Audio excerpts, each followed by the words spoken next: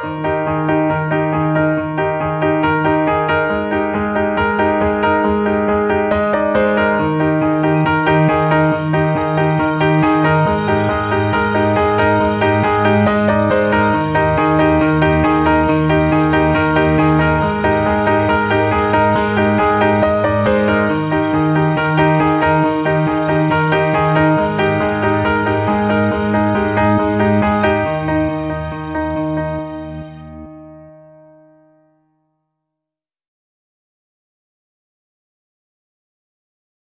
morning. Welcome to Bethany Lutheran in Warren, Oregon.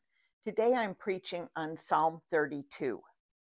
Happy are those whose transgression is forgiven, whose sin is covered. Happy are those to whom the Lord imputes no iniquity, and in whose spirit there is no deceit. While I kept silence, my body wasted away through my groaning all day long. For day and night your hand was heavy upon me. My strength was dried up as by the heat of summer. Then I acknowledged my sin to you, and I did not hide my iniquity. I said, I will confess my transgressions to the Lord, and you forgave the guilt of my sin. Therefore, let all who are faithful offer prayer to you at a time of distress. The rush of mighty waters shall not reach them. You are a hiding place for me. You preserve me from trouble. You surround me with glad cries of deliverance. This is the word of the Lord. Thanks be to God. Grace to you and peace from God our Father and the Lord Jesus Christ. Amen. As I studied the 4 scripture texts for this Sunday, the Lord reminded me that good people sitting in church pews or watching a sermon online need to hear the words of forgiveness as much as those others out there in the world. Now, what do I mean by that? As good Lutherans, we all know that we have all sinned and fall short of the glory of God. And we know that Jesus died for those sins. But sometimes we forget that all sin is of evil conviction. There's no truth to justifications like little white lies or stretching the truth. And we have trouble believing that cheating on taxes is just as bad as grand larceny, or running down a person's reputation is as bad as manslaughter. We really would prefer that God grade on a curve. Now that we all feel scummy and depressed, the Spirit of God leads us to Psalm 32. Now we know Psalm 32 was written by David. Most scholars believe that it was written in the midst of his guilt when he tried to cover up his affair with Bathsheba, but before the crime was exposed by the prophet Nathan. David did not want his scenario to happen to anyone else. So he writes this psalm about confession and forgiveness to teach and counsel his people, and now us. I think we can break down this psalm of confession and forgiveness into 4 key points. First, there is joy in forgiveness. The psalm starts with, "Blessed is the one whose transgression is forgiven, whose sin is covered. Blessed is the man against whom the Lord counts no iniquity, and in whose spirit there is no deceit." There are 4 different Hebrew terms for sin used in this psalm. Pesha, translated transgression in verse 1, has the basic idea of rebellion. The second term is hata'ah, translated sin, a more general term referring to a deliberate offense. The third term, awan, translated iniquity or sin, conveys the idea of going astray. The fourth term, ramia, translated deceit, emphasizes falsehood or even hypocrisy. The Hebrew word asher, translated here as blessed, is probably more accurately translated as joyful or happy, a sense of joy and satisfaction in the circumstances. However, it is even more than that. It's a sense of going straight. There is intention and determination in this word, a way of life chosen and lived. This would be the different life that Paul mentions in 2 Corinthians. Therefore, if anyone is in Christ, he is a new creation. The old has gone, the new has come. All this is from God, who reconciled us to himself through Christ and gave us the ministry of reconciliation, that God was reconciling the world to himself in Christ, not counting men's sins against them.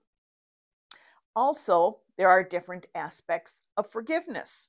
In verse 1, forgiven is literally lifted up and covered, means to hide or cover something which is offensive.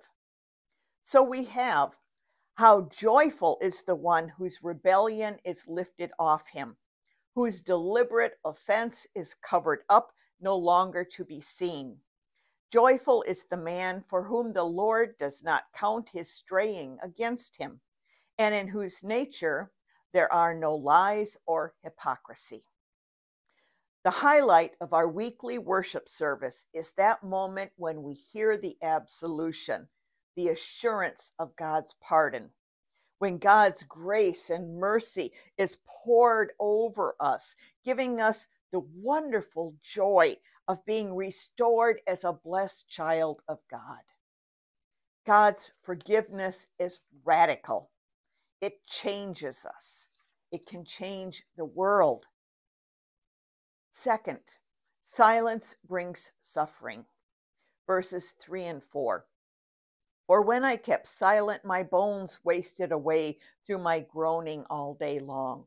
For day and night your hand was heavy upon me. My strength was dried up as by the heat of summer. The language in these verses is not metaphorical. Long before contemporary psychology understood the effects of repression, the psalmist knew clearly that unresolved guilt can have serious physical consequences. The famous psychiatrist, Dr. Karl Menninger, called for a retrieval of the concept of sin, and he suggested that the clergy should take the lead. He said it is their special prerogative to study sin, or whatever they call it, to identify it, to define it, to warn us about it, and to spur measures for combating it and rectifying it. Well, actually, Dr. Menninger, that was already done centuries ago. Hear the psalmist. My bones wasted away, my groaning all day long. My strength was dried up. The heavy hand of God in verse 4 is that heavy feeling, that burden and shame of the unconfessed sin. That feeling in the pit of our stomach when we know our words and actions hurt another, and that our sin hurt God. The ulcers and migraines, the insomnia and depression from the stress of not being right with God and with one another. Third, confession brings forgiveness. Verse 5, I acknowledged my sin to you, and I did not cover my iniquity. I said, I will confess my transgressions to the Lord, and you forgave the iniquity of my sin. The real problem in Psalm 32 is not the sin, but rather the failure to acknowledge and confess the sin. Notice it takes 3 lines to confess and 1 line for God to forgive, to lift the guilt of sin. We have to turn away from sin. We have to turn back to God. And we have to make ourselves vulnerable before God, standing before Him spiritually naked. No more pretense, no explaining away or justifying, but rather banking on God's mercy being wider than his anger. This is not simply reciting the confessing part of the Sunday morning liturgy. It's time for a deep, honest, personal confession of sin to God. 1 John 1, verse 9. If we confess our sins, God is faithful and just and will forgive our sins and purify us from all unrighteousness. God forgives us not because we confess our sins, but because Jesus' blood and righteousness cover that sin. The silence of the unconfessed sin is the rejection of grace. Fourth, forgiveness brings relief. Verses 6 and 7. Therefore, let everyone who is godly offer prayer to you at a time when you may be found. Surely, in the rush of great waters, they shall not reach him. You are a hiding place for me. You preserve me from trouble. You surround me with shouts of deliverance. The flood waters representing the overwhelming trouble or disaster the psalmist was facing was from the result of sin. If you remember, committing adultery with his best friend's wife was just the start of King David's trouble. Next came the cover-up. David resorted to having his friend killed as part of his effort to cover up his sin. The king was drowning in his multiple sins. But God would not give up on David. He sent the prophet Nathan to confront David with the reality of his sin and his need for forgiveness. Did you hear that? God wants to forgive you. That is why he sent his son to die for us. But we have to bear ourselves before him. We have to drop all excuses, our self-justification, our cover-up attempts, and ask for that forgiveness. In Scripture, we also saw Adam and Eve try to hide their iniquity from God. We saw Jonah try to run and hide from God when he disobeyed God's command to preach to the Ninevites. In current times, we see a once famous attorney now facing legal charges because he helped a past president in several cover-ups.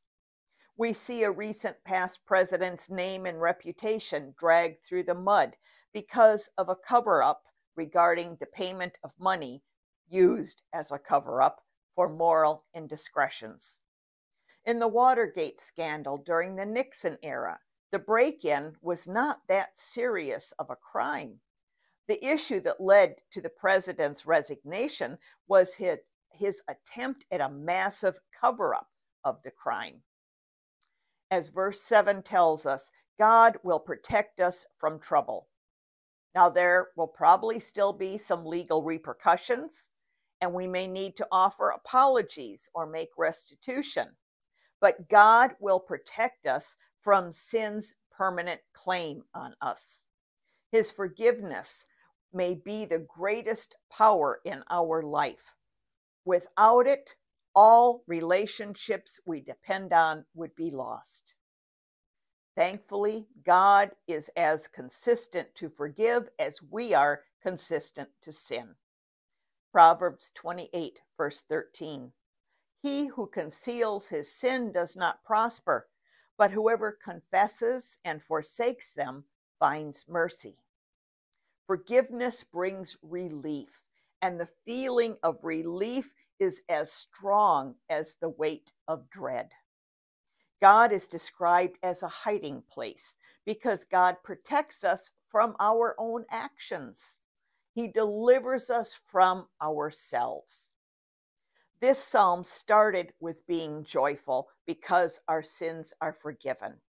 And it ends with, Be glad in the Lord and rejoice, O righteous ones. Shout for joy, all you upright in heart. Happiness begins with the reality of grace.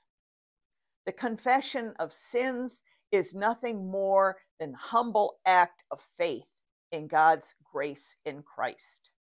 But we must decide that we want to live and die in our efforts to cover up our sin, or will we live now and forever covered by the cleansing blood of Jesus? Let us pray. Forgiving God, we come to ask you to remove this sin-inspired weight from our life, spirit, and soul. Restore and renew our faith and trust in you. Lord, we acknowledge that our silence before you is the sin that we cling to. We give you thanks that you listen to our prayers, that you willingly forgive us, and you restore the balance in our relationship with you and with others.